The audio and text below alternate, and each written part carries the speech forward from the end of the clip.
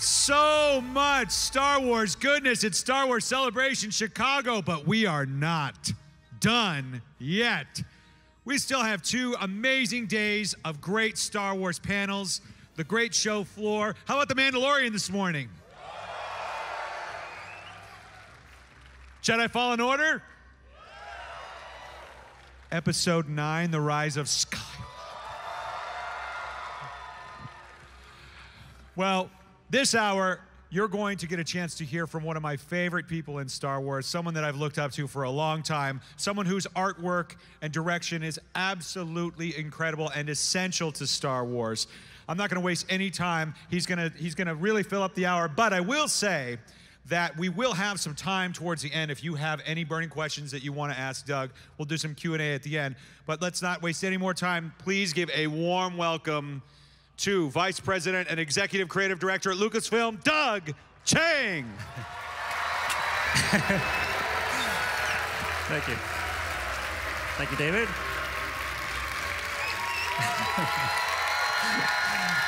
Thank you.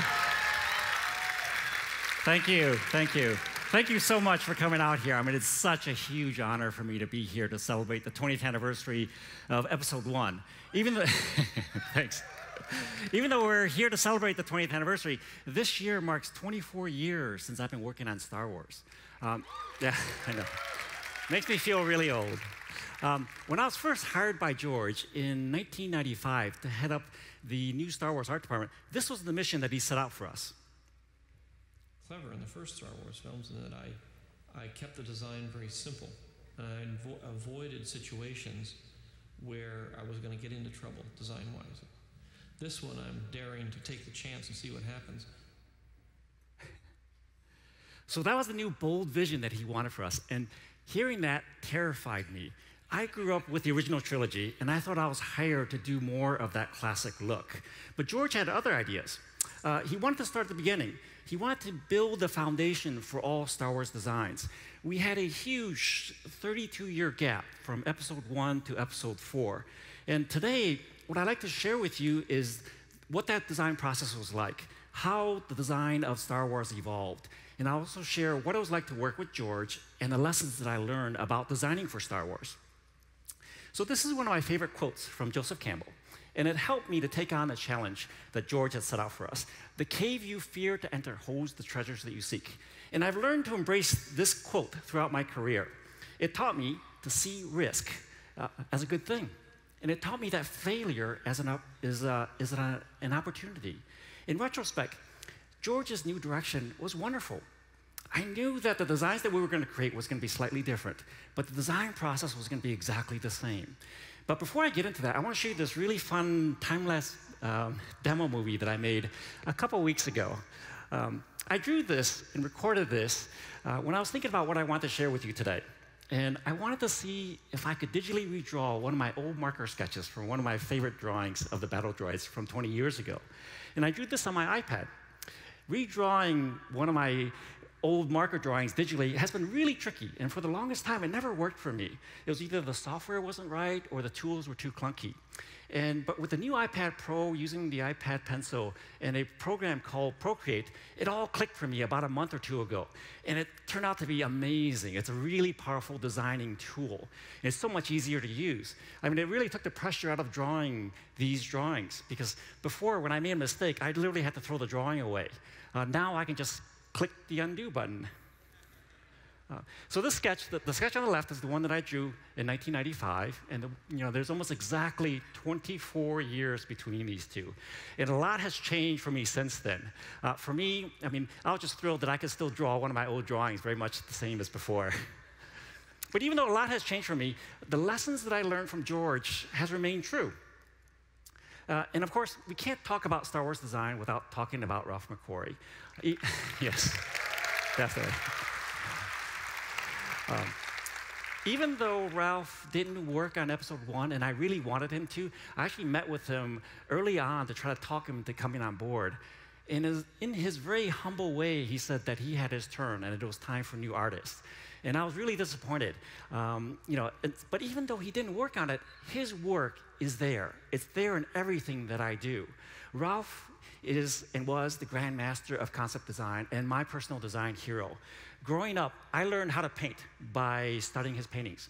I grew up with his sketches.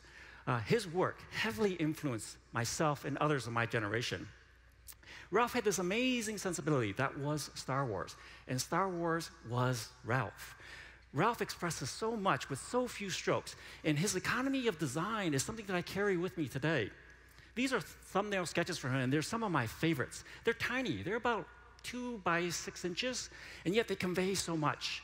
Each one is a frame that I want to see in a movie. So Ralph designs cinematically, and that is something that's really important. His frequency of detail, if you look at these sketches, the rhythm to his proportions, his use of positive and negative shapes, how he contrasts area of low detail with bands of high detail.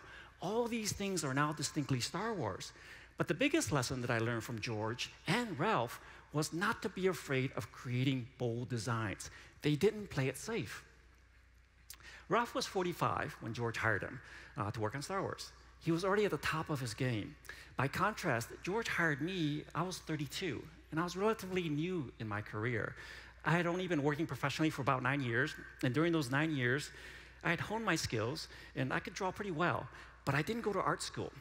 I figured if I wanted to get into film design, I should go to film school, so I went to UCLA Film School. And I learned most of my art on the job, the hard way. So how did I get hired to be head of the art department for the new Star Wars films? You know, why me? I certainly wasn't the best artist, not by a long shot. Part of that answer can be found in 1989 when I first started working at ILM, Industrial Light and Magic, George Lucas's visual effects company. I was hired for a 3-week project. This was the art department, and this is my desk here. And I still remember walking from the ILM parking lot and seeing the ILM logo on a door and realizing that this is where Ralph McQuarrie and Joe Johnston worked. Even though Ralph and Joe were no longer there, the art department still had some of the industry's best artists and designers. And I quickly realized, because I didn't go to art school, my skills were lacking. And I knew that if I wanted to stay longer than the 3-week project, I had to dramatically improve myself. So as I worked during the day, trying to keep up with everyone, I set a secret goal. For 1 year, I was going to work at home every night to improve my art skills. During the day, I would do my day job as a visual effects art director for films like Forrest Gump, Terminator 2, Death Becomes Her, and Ghost. Then at night, I would work on my own projects. So this is my desk. It's very analog back then, and it's a miracle that I got anything done in that mess. So every day for 1 year, I gave myself an assignment, something to push myself out of my comfort zone. Then during the weekend, I would complete that assignment, either with a finished painting or a finished concept rendering. And it was really hard, but I knew I had to do it. I had to cut out my social life in order to make this work. And I started by honing my spaceship skills by studying Joe Johnston's work. I studied his line work, his shape language, his forms. I studied how he rendered, and I basically studied how he drew. And I also pushed myself to do costumes and creatures, following Nilo's work from episode 6. I experimented with different looks, mixing styles, mixing shapes and cultures, tried different rendering techniques by using colored markers. And I also took on creature design, even though, it's not supposed to be green. Even though I'm not very good with creatures, I felt that I had to learn in order to be a well-rounded artist. And I also did a series of Sid Mead-like paintings. Besides Ralph, Sid Mead is my other design hero. The image on the left is an acrylic painting that I made to mimic one of Sid's gouache paintings. And the one on the right is a marker drawing of a transforming jet. And of course, I did a lot of Ralph McQuarrie style paintings. I studied his palette, his composition, his designs, everything about him. I wanted to figure out what made Ralph's work so unique. I wanted to capture his style. And slowly, I started to develop my own style, my own aesthetic sensibility, which was combining organic forms with technology. And as I got better, I started to combine my passion for wildlife painting with technology to create interesting combinations. And this was a really important step for me. As an artist and designer, it's important to find your own style, your own voice, something that resonates with you and something that distinguishes you from everybody else. And this became my style, combining nature with technology to create something different. After that year, I greatly improved my skills and had a new portfolio. And the timing was perfect. In the summer of 1994, George announced that he was going to make new Star Wars films. And I was thrilled. Here was my chance to work on Star Wars. And I thought, being at ILM, his company would give me an advantage. Ironically, it didn't. George actually wanted to look outside the company first. He wanted fresh talent. He wanted to cast the talent net worldwide first. So I got in line and submitted my portfolio blind, like everybody else, and just waited. Unknown to me at that time, my year of homework, experimenting with styles, mixing genres, combining old and new, was what George was doing with Ralph on the original trilogy. And that's how I got the job. So this is Skywalker Ranch, and the third floor, the attic, was the art department, and that's my office. Was my office for the longest time. So on January 15th of 1995, I started working at Skywalker Ranch. And for the next 7 years, I worked very closely with George, designing while he wrote. And the days were long. They were typically 10 to 12 hours days, sometimes longer. Those hours weren't set by George. They were set by me because I just felt a lot of pressure. And first, I wanted to prove to George that he hadn't made a mistake in hiring me. I mean, I was completely suffering from the classic imposter syndrome.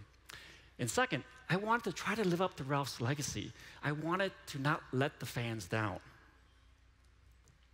And a lot of people ask me, well, what was it like working with George? And to be honest, I mean, it was absolutely terrifying. Terrifying because on the very first day, he said, forget about what I thought Star Wars design is. He wanted to start at the beginning. He wanted to lay down the foundation, figuring everything out from episode 1 all the way even to episode 6. And at that time, I was so prepared to do original trilogy designs that I didn't know where to start. I felt like for years I've been cramming and preparing for the wrong test. And the first art reviews were scary. I'm normally a very quiet person, and so is George. So the first art reviews were filled with intense silence. I was so afraid to ask any questions. Finally, George suggested that we make stamps for approvals, and I thought that was brilliant. So we made 3 stamps. We had one that was deep regret, and that was for ideas that were bad. And there was one for okay, if the ideas were going in the right direction, and then fabuloso for ideas that are approved. Needless to say, it took me forever to get the coveted fabuloso stamp.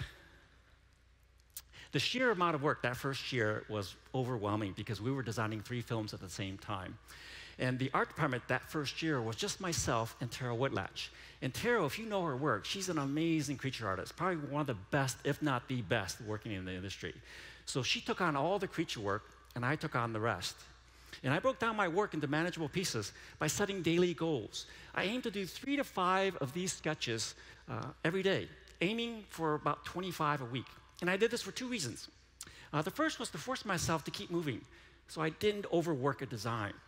I wouldn't go home until my daily goal was met, and that's why sometimes my days were longer than 12 hours. The actual drawing part wasn't that hard. Getting the idea was. The second was to give myself a box to work within. I believe the best designs are created when you're given limitations. And since George didn't give me one, I gave one to myself. In art, the amount of time you spend on a piece doesn't determine how good it is. Often it's the opposite. And this graph shows that law of diminishing returns. And there's a lot of truth to this. Now, when I find myself struggling with a design and I'm spending too much time on it, I know it's probably better to throw it away and move on. It usually means that I'm trying to save a bad idea. A great example of this is the design of the Millennium Falcon. Because of a last-minute change, Joe had to redesign the Falcon, and the new design came together quickly from only a couple of sketches. And to this day, the Falcon is still one of the best designs in Star Wars. So despite all that stress, I mean, that first year was amazing in hindsight. I look back on those days with a lot of fondness, even if I didn't quite enjoy it at that time. Skywalker Ranch was my first true art and film school, and I was really lucky to have George as my instructor. George has an incredibly keen eye and exquisite taste in art and design. But he didn't teach me how to draw. He taught me how to design. And how to design for Star Wars was critical. I often hear today in a lot of our art review meetings, well, that's Star Wars, or that's not Star Wars. And it's always interesting to hear what other people think is Star Wars. George taught me that Star Wars design is about bold design. Think about the original TIE Fighter. or Slave One, or even the cloud cars, it's easy to forget that George took a lot of risks. If you were to, for example, only look at the designs from Episode 4, you wouldn't have designed Cloud City, or the AT-ATs, or even Jabba's barge. And yet, all those designs are distinctly Star Wars. They were unexpected, they were fresh, and they were bold statements at that time. And I also learned, what is Star Wars is what George says is Star Wars. During that first year, we came up with aesthetic themes that would guide us for Episode 1. George wanted to use Art Nouveau as the underlying foundation, the style guide for Naboo. I turned to African art for the droid army and the vehicles. We both liked elegant and sleek designs, calling back to the sleek, streamlined automotives of the 1950s. George wanted to try bold colors as well. He wanted bright yellows and reds to contrast the subdued colors that he had used for the original trilogy, which was mostly black and gray with little accents of red. But the big breakthrough for me, however, was to understand that the designs that we were creating was going to mirror our own design history, going from the handcrafted romantic designs of the 1920s and 30s to the more manufactured look of the 1970s. And that's what allows these two very different ship aesthetics to exist in the same universe. And so here's the stylistic difference between Episode 1 and Episode 4. The sleek look of the N1 Starfighter was influenced by the Cadillac Cyclone and the Firebird concept car. And the Y-Wing and the Blockade Runner then became aesthetically more like the cars from the 1970s, like the Ford Torino or the Dodge Charger. Or even more graphically, in locomotive terms, this is what the stylistic difference 30 years can make, going from the streamlined era of the 1930s to the heavier, angular lines of the 1970s. This design timeline anchored our designs in reality and gave me a solid framework to work with. And this was really important because George never considered Star Wars science fiction. He always considered it a period film. So we were going to design and approach Episode 1 like a period film. These are the 5 rules that I came up with while working with George, and I won't go into too much detail here, but the first 2 are the most important. When you design for the silhouette. You design for the shape. You design for the logo, or essentially the icon of what that shape is. And the second one, the 3-second rule, was a huge eye-opener for me. I mean, it completely transformed how I design now. And it happened one day when I was showing George a whole bunch of designs, and I presented a wall full, and very quickly, in a matter of seconds, he picked out the 1 or 2 that he liked. And I finally had the courage to ask him, well, why did you pick that? And he said, well, Doug, I don't understand these other drawings, and you're not going to be in the audience to explain these to the audience. They're only going to see it for a couple of seconds. And if they can't figure out what its purpose is, where the pilot sits, which way it's going, what it's supposed to do, then it doesn't work. So it's a brilliant way of looking at sort of design, and I now use a little trick. So every time when I come up with a design that I think works, I try to redraw it in seconds. And if I can't, it probably means that it's too complicated and it's probably not as good as I thought it was. So getting started, step 1, finding the idea. One of the first lessons that I learned from George was never design in a vacuum. Always use research. Don't be afraid to use references as inspiration. It's a matter of looking at common objects in an uncommon way. Mix and match to turn something ordinary into something extraordinary. For example, the dragster was the initial inspiration for the X-Wing. And as you can see in this early Colin Cantwell prototype model, the nose is painted like a dragster. Or how the unique street lamps in Northern California inspired Slave One. And the key to understand is not about copying your inspiration, but it's how you interpret it. It's how you see and use research. Remember, it's your choices that determine your talent. For me, I use pterosaurs to inspire the starfighter droids, or tall ships to inspire the bridge for the Federation battleships, or how I use the SR-71 spy plane for the Queen ship. I mean, all I did was move the cockpit to the back and painted it chrome. When you do that, what happens is that your design carries with it all the history of your source material, and it makes them authentic. It grounds them in reality. So the first day, getting the bad ideas out. My first day was really intense. The week prior, George gave me a long list of things to do, and the list was completely overwhelming. It was over 5 pages long. There were 3 new planets to do, 2 new cultures, tons of vehicles, characters, and creatures, and then 3 major action set pieces that he wanted to figure out. And this was on top of figuring out what the new aesthetic style should be. So my goal was to get all the bad ideas out so the good ones would pop up. I mean, not really, but that's kind of what happened. So this is my very first drawing on my very first day, January 15, right here, 1995. George had asked for a new stormtrooper. He said, let's make a robotic stormtrooper.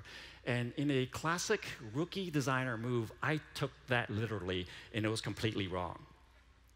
But instead of getting discouraged, I decided to embrace my rejections and created a wall of shame, which is there, filled with all my reject ideas. And I started to look at my failures as a good thing, as a sign of progress. I figured by seeing what George didn't like, I was getting closer to what he liked. That wall got filled very quickly the very first year. And when Ray Harryhausen came to visit, the very first thing I showed him were my rejects. So I took a page from George and started to use research. I found this wonderful book on African sculptures. The stylization of African art gave me ideas to try different proportions for the droids. And this is where the elongated head came from. And George also insisted that the designs not look like a guy in a suit, like C-3PO. He wanted to try something that was very abstract. And that opened up a whole world of possibilities. African sculptures are amazingly beautiful. I love the proportions and the stylization. And I even tried one that was really tall to keep those proportions. And by the way, originally I had a much darker concept of what the battle droids were going to be. I thought they would be mute to make them mysterious and deadly. And I also thought that, that they should be really scary. So that's why I made them very thin and white, so they look like skeletons.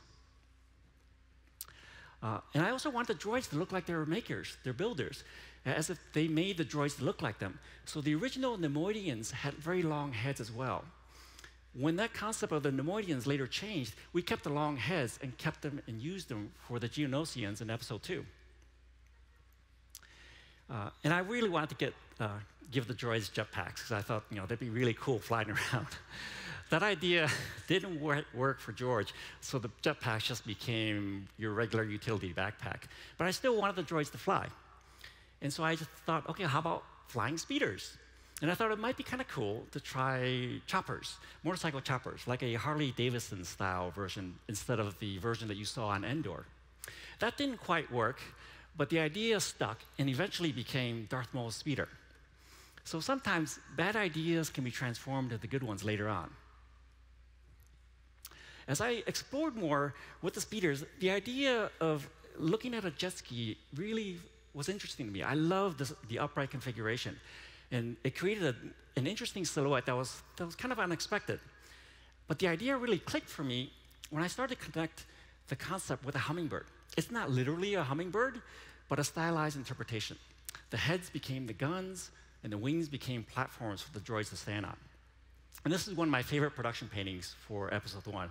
I thought the droids would buzz around the forest like giant prehistoric hummingbirds. And I imagined, that both the sound and the sight of them would be terrifying. Here's our 1/8 scale concept model built in the art department to figure out the final proportions and the final texture. And at this time, the droids were still white. They didn't become tan until about a year later. At the same time, George was also asking for another droid that was even more odd, something completely robotic. So I started to explore the idea of, okay, how about a walking tripod with guns? Then I remembered seeing this wonderful documentary about wheel spiders in Namibia, how they would tuck up their legs and they would roll down the sand dunes. And I thought, wow, it might be cool if these droids actually rolled. And then I was in the Air Museum one weekend, and I saw this concept for the ejection seat. And I really liked how the articulated shields kind of fold up. And I thought, okay, well, that's kind of cool. How about if I put those onto the battle droids and had them roll up? And George really liked the idea, but he found this image too complicated. He couldn't easily see how this transformed into that, even though I was very careful about trying to figure that out. But this broke the 3-second rule. I had to explain it to him. So I decided to make it graphically simpler. I went with a pill bug, and I curved the back so you could easily understand that it would tuck into a wheel. And by the way, I never meant for these droids to walk. I always thought they would roll, unfold, and then stand like a tripod. And so that's why I gave them 3 legs. Later on in post, when George decided that he wanted them to walk, I got a lot of grief from the animators because they had trouble animating with 3 legs. Oops, let me go back one. So here's our 8-inch cardboard study model to work out the proportions. So it's very helpful once the design is finished to work out the mechanics of it, because I want to make these designs believable so that there's very little cheating. The image on the right is our 6-foot full-size practical build that we took out on set for reference.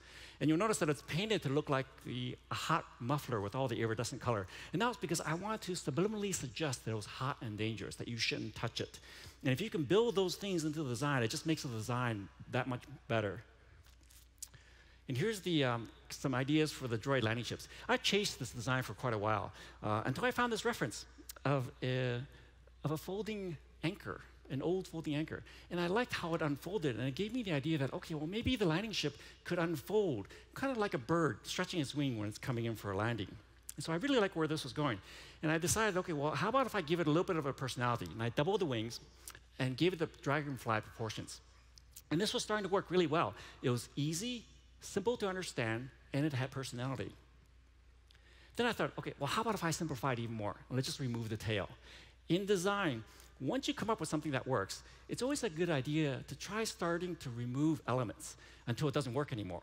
And then you put that last piece back, and that way you'll know you will have the absolute simplest solution. After removing the tail, the landing ship became more graphic. It became a giant H, which worked really well. And George liked the idea. But instead of seeing a dragonfly, George thought it looked like a World War I biplane, which I thought was even better because he had connected it with something that was historical and it grounded the design in reality. Here's our 1.5-inch styrene study model to work out the proportions. It's always important to make a little study model so you can actually see the designs in 3D. We used to make them out of styrene or sometimes even cardboard. Today, we now 3D print them. And here's the 10-foot shooting model in progress being built in the Island Model Shop. And this is a close-up of the cargo door of the landing foot of the transport. I wanted to make it look like a foot that kind of opened up into a mouth. And here's the finished model being lit. It was a beautiful model. And unfortunately, you only see it in a couple of shots. And that's the heartbreak of what we do. We design and build so many cool designs, and they're only seen in a handful of shots. Thankfully, we now have video games like Battlefront 2 to enjoy them more.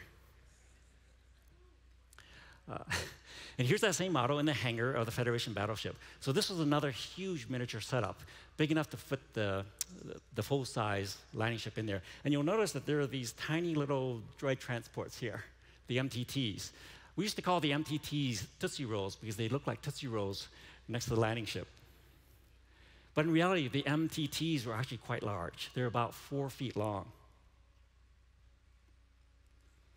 And the Armor Assault Tank, the AATs, was an interesting challenge. George's design brief for this was really simple. He said, let's just design a floating tank. So I explored a couple different configurations, and all these weren't working. They were visually confusing. They didn't look like tanks, and they were hard to understand. Even though I personally liked these designs, you couldn't tell front from back. So these broke the 3-second rule and the silhouette rule. Then I remember George describing a moment where he wanted the AATs to be cutting through trees like a knife. And I thought, okay, well, maybe the front should be sharp, like a shovel spade. So I used the shovel spade, flipped it upside down, and added a turret. And suddenly it started to work. It was simple, it was easy to understand, and it looked like a flying tank.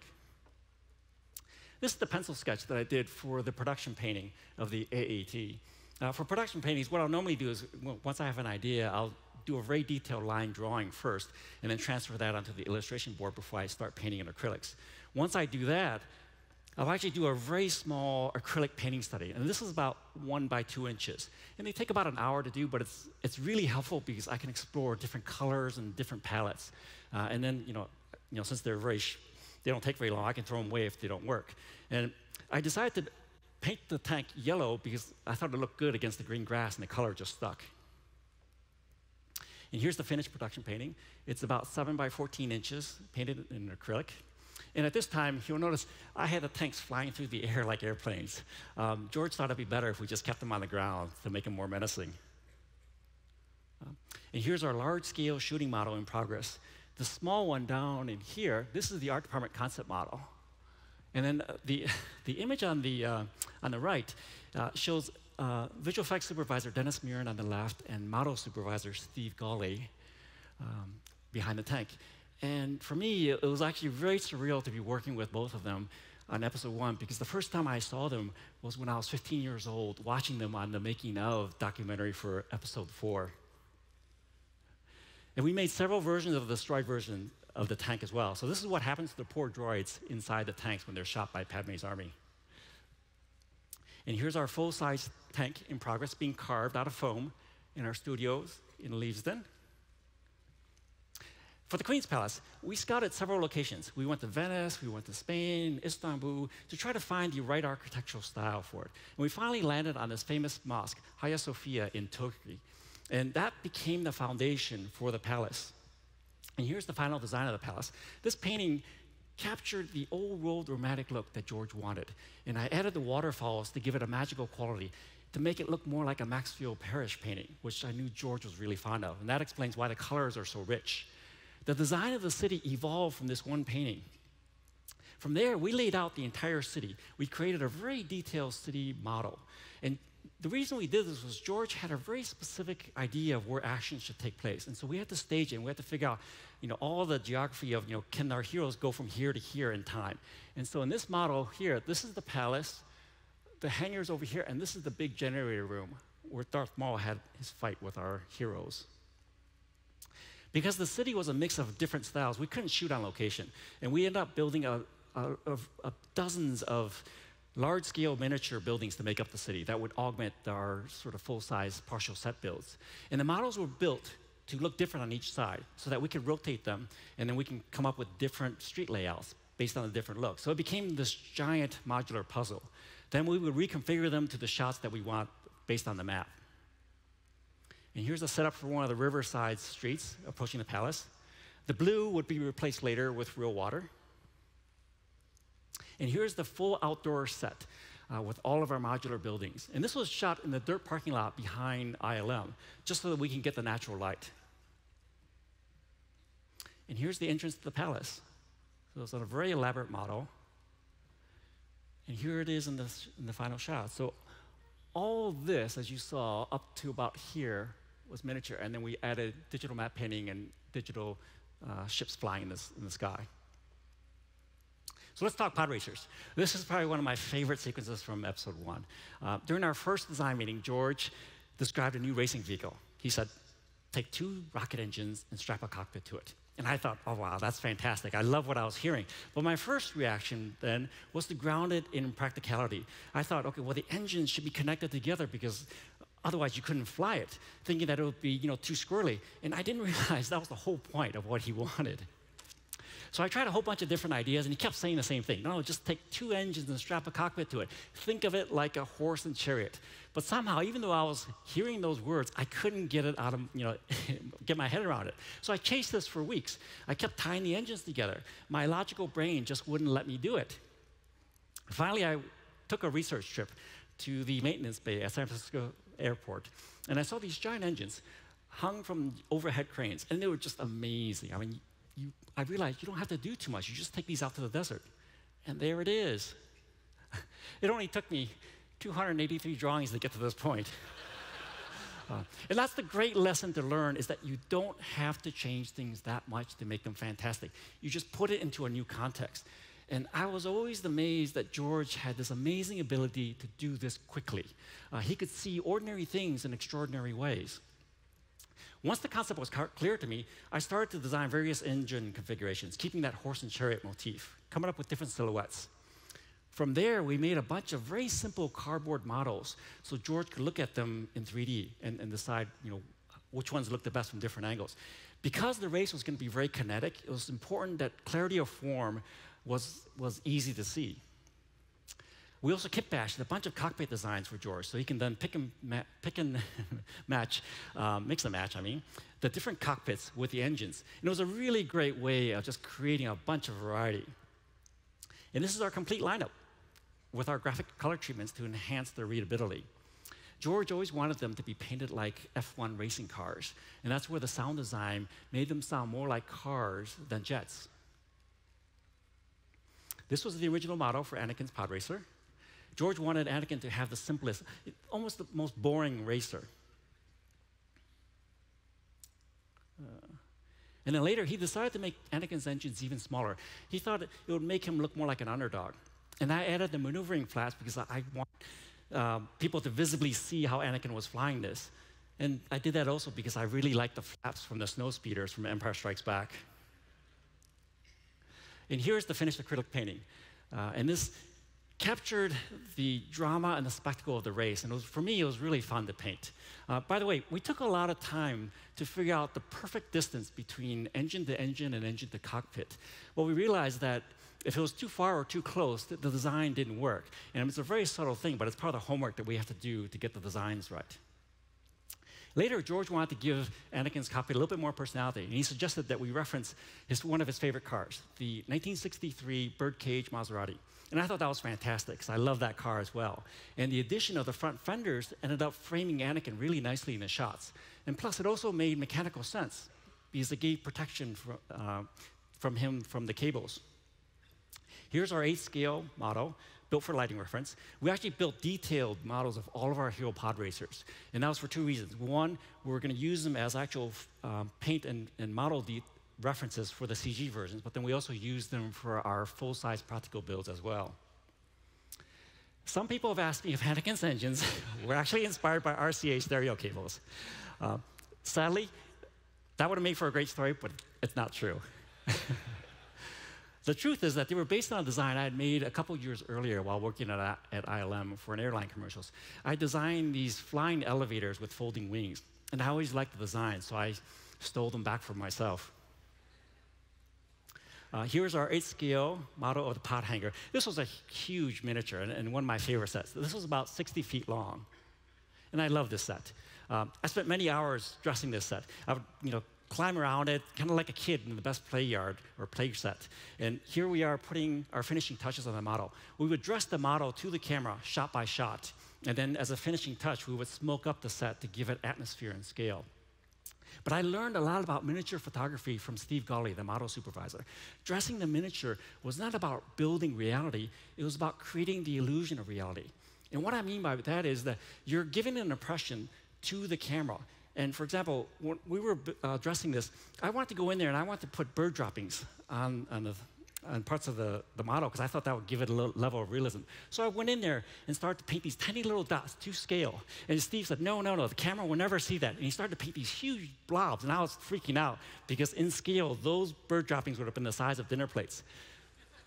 But the next day in dailies, it looked absolutely convincing. The camera picked it up enough so that it gave that illusion. And that's why I realized it's all a trick. This was the approved sketch for the pod arena. And the design came together very quickly. I drew this only in a couple of sketches. And then we went right to a concept model. This was a very detailed model built out of styrene. It was about 3 feet wide, and it was built by John Goodson, one of our concept art modelers. And from there, we used that concept model as a guide to build our huge shooting miniatures. And our miniatures were big. We used to call them bigatures because they were not miniatures. And here's Marty Rosenberg and myself. Marty was the miniature director of photography. And we're talking about the best position to angle the set to the light, to the sun. Because we had to figure it out in advance, because once we set up the model, it was almost impossible to move. And the arena was one of our biggest sets. The platform itself was about 60 by 70 feet. And again, this was in the back dirt parking lot behind ILM. And here's the finished shot of the pod arena. And to this day, it's still one of my favorite moments. For the crowds for the arena, we couldn't film all with digital characters, so John Knoll, the visual effects supervisor on this, came up with a brilliant solution. He thought, well, let's paint hundreds, if not thousands of Q-tips, different colors, and then place them through screens. And then we would place a fan underneath and blow it, and that would cause them to wobble a little bit. So from a distance, they look like tiny figures. And it worked really well. I mean, here's the crowd full of Q-tips. Yeah, that's a lot of Q-tips. But it was just enough. And again, the miniatures it's all about creating the illusion of reality. And a lot of the environments for the pod race were all miniatures. I mean, a lot of people think they're digital, but it's not. So this is Beggar's Canyon.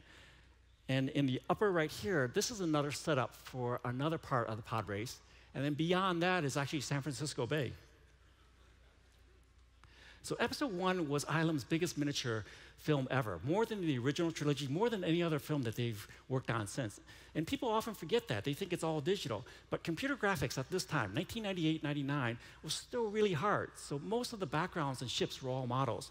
And they were the biggest, some of the biggest that we did.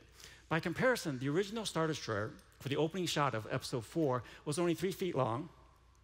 Our models were 9 foot.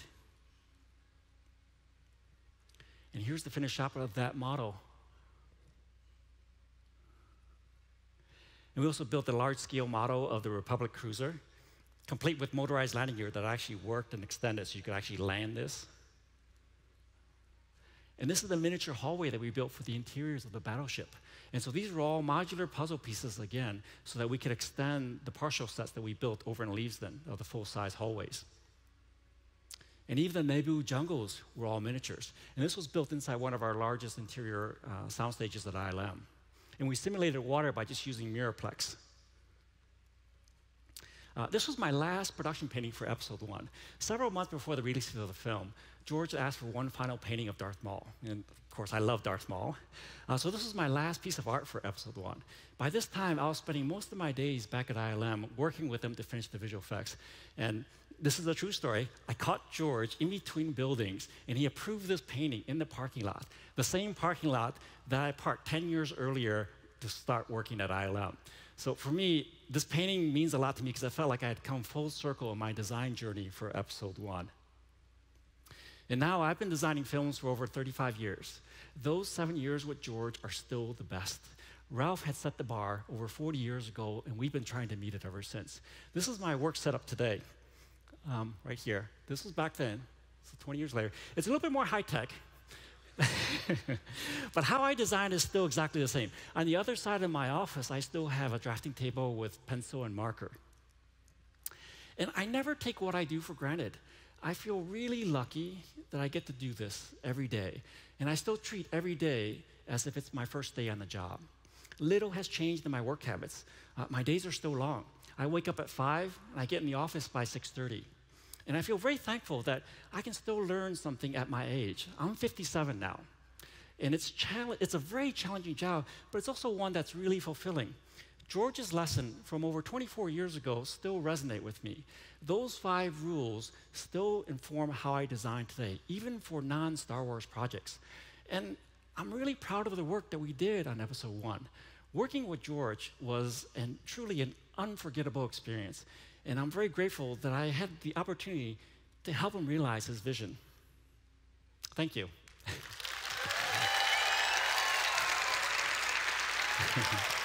Thank you. Doug Chiang, ladies and gentlemen. Thank you.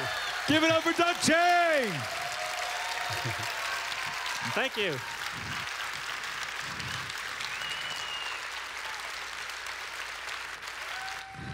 That was fantastic. Thank you. Thank you.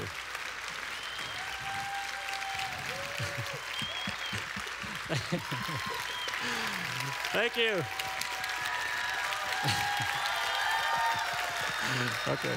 I'm not going to interrupt this. This is great. No, thank you, thank you. This means so much to me.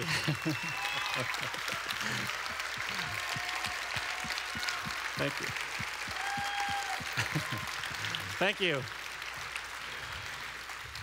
We're very fortunate because we still have time for you to ask Doug questions right here at Celebration. And why don't we go ahead and start, where should we start? Right here. Hi, my name's Kelly. I'm from Pennsylvania, and I was just wondering what it's like going from being sort of the new guy and sort of, learning from Ralph McQuarrie to now being the new Ralph McQuarrie, basically, and what that's been like for you. Well, thank you. I don't consider myself that, but I'm truly honored that you do. No, it's really interesting because this industry is really tricky in the sense that you're always judged by your last piece of work or your last film. And so even though you would think that at this point in my career, I would be able to relax a little bit, I always feel like it is like starting over on every project that I'm on. And so I learned a lot from Ralph. And to be honest, when I spoke with Ralph, he felt the same way. I mean, he's truly incredible in the sense that he didn't realize the contribution that he gave to George and how he transformed all the young designers. And so for me, I just try to live up to that sort of, as a role model. And so when you say that, I mean, thank you. I really appreciate that, but I don't think I'm that. Okay, go ahead. Thank you. Hi, Alex from Maine. With all the practical miniatures, I was wondering if you guys might ever do something with stop motion?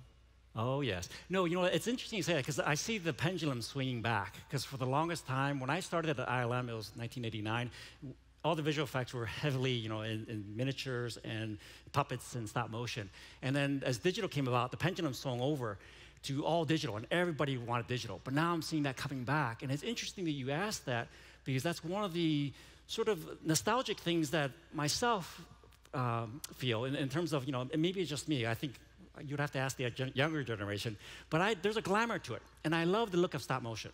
And we always try that. Every film that I've worked on since, we always talk about, okay, well, should we do this? Because we're all of the same generation. And we always do the budget math. And it never works out because it's always too expensive. But we're still trying. Right here. Oh. Hey, my name is Matthew Rushing. You were talking about the idea of George really pushing you, and he's saying just go crazy. And so I'm wondering, what was the design that you brought to him and you thought, this is too much? And he was like, nope, perfect. Oh, wow. There are quite a few. I mean, it was interesting because I didn't know how far he wanted to go with sort of the streamlined look. I remember the very first time he said, let's make something very shiny. That completely, it was like he said it and it went right through my head because I couldn't believe what I was hearing, because I thought, Star Wars was about gritty looking angular ships. And so the first thing was when we designed the Naboo Starfighter. I mean, I stuck my neck out there thinking, okay, well, this might be pushing the envelope too far. And he actually pushed it further. Originally, it was just going to be white. And he said, no, let's make it chrome and yellow, bright yellow, like a racing car. And it was one of those things where I realized, George was thinking on a different plane. He was really elevating designs even further. And even though he may not have seen it the very first day, he kind of saw it instinctively in his head. And that's where I really got to trust where he was going with this. And for myself as a designer, I want to try to, push the aesthetics as far as I can, try to do my job in terms of why he hired me. And it was really great to have George always keep pushing me further than I thought. And it's wonderful to work with somebody like that. Thank you. Right here, please. Yes. Amazing work for one thing. Oh, thank you. And what is the current project right now? What's that? What is your current project? Oh, and all these films. I'm working on the theme parks, the video games, the films, the Mandalorian. Okay. Thank you. Right here, please. Hi, Doug. Your presentations are always fascinating and insightful. Thank you. Wondering about your inspirations for Gungan biotech, places like Otogunga or things like Bongo. Mm-hmm. Yeah, that actually came from George. And it was interesting because when we were designing the Gungan city underwater, George was very specific. He wanted to look like a glowing chandelier underwater. And at first, I mean, again, as a young designer at that time, I was trying to put some logic to it, thinking, okay, well, these are giant spheres. Are they made out of glass? How does it actually hold up with the pressure? I mean, I was way overthinking it. And George just kept saying, no, don't worry about that. We're going for the visual look. It has to be magical. And this is where he was already thinking like 5 steps ahead, because he wanted a force field for the end battle. And he was setting it up early. And so that's where he said, you know what, the Gungans have an exotic technology that the people on the surface don't have, which is this force field technology. And that informed pretty much the whole design of that city. And so it's a great way where, as a designer, I'm trying to help inform and sort of supply George with the visual ideas that he's putting on paper. But I realize he's always been thinking far ahead of me. Great, thank you. Thank you. That was great. Right here, please. Hi. It's really nice that you're here, and obviously in the panel you highlighted how the Phantom Menace was produced when we were transitioning from analog to digital, and I wanted to know what the upsides and the downsides were to that. Yeah, no, it's interesting. I mean, when you think about it, whether it's analog or digital, it doesn't really matter, because they're both tools and techniques. For me, it's really about finding the best solution for the answer. And it's the same way I approach art. Whether I paint something digitally or I do it traditionally, it doesn't really matter, because it's just a tool.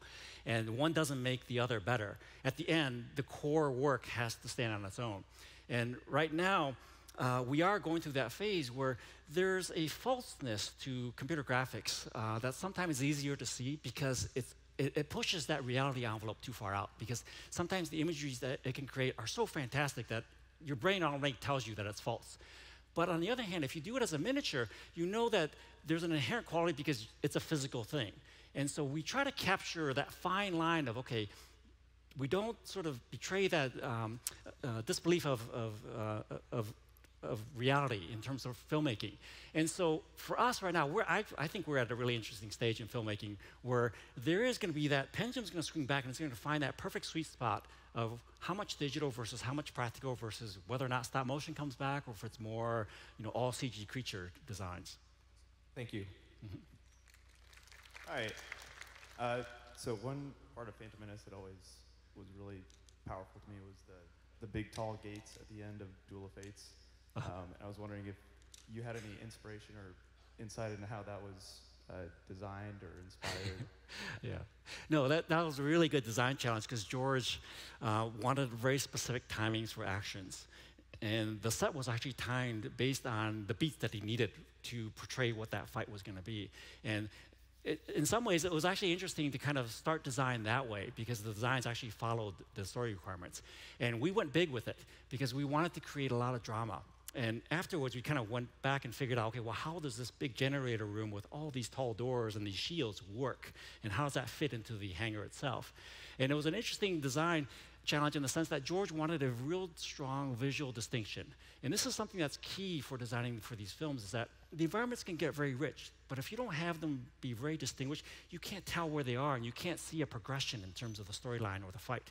And so George was very smart in that he had the fight start in the hangar, and then as you progress, it opened up into this gigantic space, and then it started to narrow down. But you could logically see where it was going.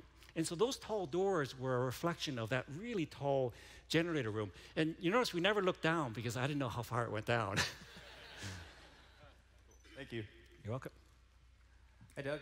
Hey. It's great to be able to finally talk to you. So Thank you. I loved all the designs you did for episode 1. I was going to art school at the time back in 20 years ago. But one design I really loved was Sebulba's pod racer with the massive engines. And I was always curious if there was a story to how you came to make the Scum of the Galaxy's massive orange and black pod racer.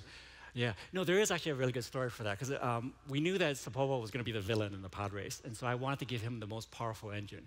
And the original design was actually a shape of a V, like a V8 engine, to kind of like give it, an old muscle car personality. And we did a little prototype model where it was shaped like 2 V8 engines. And George said, okay, that's a really good idea, but then right away he turned them 90 degrees and turned them into the X. And I thought that was even better because it kept the initial inspiration, but it made it graphically even stronger. So that was one story. And then the color was, of course, because he just wanted bold colors. And Sebulba's pod racer, I think, is one of the best designs of the pod racer because it kind of captures all the elements. I mean, it captures the personality that George wanted, but it also fit the design brief for the story. Thank you. Thank you. Right over here. I had a question about the beasts of burden in episode 1. Like the Famba and the Eobi and things like that. So how did the designs of the beasts and the things that they carried influence each other? Yeah, it was a little bit of both. I mean, Tara Whitlatch did most of that, if not all of that. And it was great because if there was ever a creature that I needed in the pod race arena, for example, or even on the Naboo jungle, I would give it to her and she would come back with a beautiful creature, and then I could easily just adapt that into it. So she was kind of in charge of all that, but it goes hand in hand, and that's where art departments, ideally, if it works really well, everybody is kind of working as one team versus individual artists. And so currently, like for example, on the teams that I put together for the films that I'm working on now, everybody works on multiple pieces, and it's a real blend of whoever's let's say an expert at a certain character or creature versus somebody who's really good at spaceships. I have them work together, and you get the best combination of both. Yeah, that's great. I also noticed that the Infinity War final battle bear strong resemblance to the Phantom Menace final battle. I don't know if they gave you any credit for that, but I feel like it did influence it. Oh, thank you. Yeah. Thank you. Right over here, please. Hi, I'm Karen from Miami, and you had had spoken how you had done these designs for the Phantom Menace that were super cool, but like you thought they were only maybe for this film. How was it coming back when you saw these designs maybe in 3D for like the Clone Wars show? Or seeing them in the video games, how did you feel about it? Yeah, no, it was actually really heartwarming because, as you know, we design hundreds, if not thousands, of these designs, and you're only seeing like a small percentage. And there's a huge catalog of designs that are still very strong, but they just didn't fit the story anymore. And so when I left Lucasfilm, for 11 years to go do my own thing, when I came back, it was so heartwarming to see that Dave Filoni had actually taken a lot of the old ideas that weren't ever used, and he started to use them in Rebels and Clone Wars. And, and it was great to just see that they had another life and that they were still being carried on. And what's wonderful now is that we're at a point where we're seeing everything in its entirety. So we're taking all those designs, updating them, because we're trying to create one cohesive timeline. And that homework that we did, that George had established in terms of figuring it out from episode 1 all the way now through episode 9, there is a logic to it. And I think it's really great for me, and it's personally fulfilling as a designer to see that all those designs are now coming to fruition. I really love seeing that expansion of like how we now get to see all of this work that you've done. So thank you so much for that. Oh, you're welcome. Thank you. Yeah. Right here, please. Hey, I'm Jamie from Austin. I just wanted to ask what you think the strangest or most outside-the-box note George ever gave you on a piece was. It's, I may have told the story before, but it's Watto. He actually, this is where he shocked me, because we were chasing this, and he saw something in his mind early on, and he just kept describing the same thing. So early on in my first year, I painted this portrait of a trader baron that eventually became the Neimoidians, but it had Watto's face. But it did not his body. And he always liked that portrait, but he didn't quite know where it would fit in. And he came in the art department one day and he said, okay, you remember that portrait? Let's take that portrait, put it on a duck, on a sort of a duck body, give it duck feet and bat wings. And when I heard those words, it was kind of like, are you serious? Is this what you really want? So again, myself, Ian McKeag and Tara Whitlatch, we're trying to be really logical and say, okay, we heard what he said, but let's try to interpret it as designers. And so we drew a whole bunch of different things, some really good interpretations of that fit those words. And it was never right. And George just kept saying, no, no, no, no. And then finally I just said, okay, I'm going to do exactly what he's asked for. And I literally did that. I took the head, stuck it on a fat body, added duck feet and wings. And you know what? It worked. It totally worked. And Watto was one of my favorite characters. And this is where I was so impressed that George saw this already in his mind. Even if he couldn't physically draw it himself, he had this in his mind. And it's one of those things where I learned to appreciate so much of how far he was willing to push the boundaries to create a very memorable character. Because I certainly wouldn't have done that. Thank you. So great. That was amazing. Right here, please. Hi, I'm Phil from right here in Chicago. And I have a question about the Essential Guide to Vehicles and Vessels. That was one of my favorite books growing up. Features a ton of your artwork. But that was published in early 1996, and knowing how long the publishing cycle is, you would have had to be doing that as you were starting up in '94 or possibly even before. So how did that work, which featured a lot of ships that maybe had been represented visually in Star Wars before, the A9 Interceptor, the Sea Rook, things like that, how did that inform your journey towards discovering Star Wars design? Yeah, a little bit of both. I actually started working on that after I got hired for episode 1. But there was actually a couple months before I started doing episode 1. And so I was contacted by a publisher to do this book.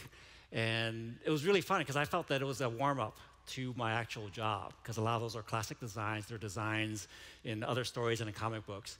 And so it was a good primer for me, because by the time I finished that book, I felt that I was ready. And that's where, when I started day 1 on episode 1, when George kind of, upended the whole sort of design brief, it completely threw me. So, but it was really fun to do that book because it was, again, drawing some of the classic designs that I've always liked. Thank you. Right here. Hi, I'm Greg from Aurora, Illinois.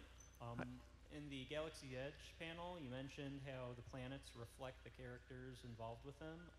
With Naboo and Coruscant and the new looks at Tatooine that Phantom Menace gave us, what elements do you think really were cool depictions of the characters as how the planet represented them? Yeah, for Batuu. Yeah. No, it was really fun because, in that part of that design process, we were trying to figure out a new place, but that still fit really well into the Star Wars universe. And Star Wars worlds, as you know, are almost like one geology, whether it's a snow planet, a forest planet, or a water planet. And we've kind of gone through all of them now in terms of all of our films, and it's hard to find something that's really fresh.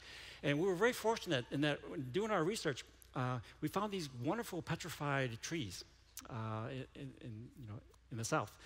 And they were amazing in the sense that they were very strong graphically. And so what we decided to do was just take that idea and transform it and make it 100 times bigger. Just change the scale on it and make the planet worldwide of a petrified forest.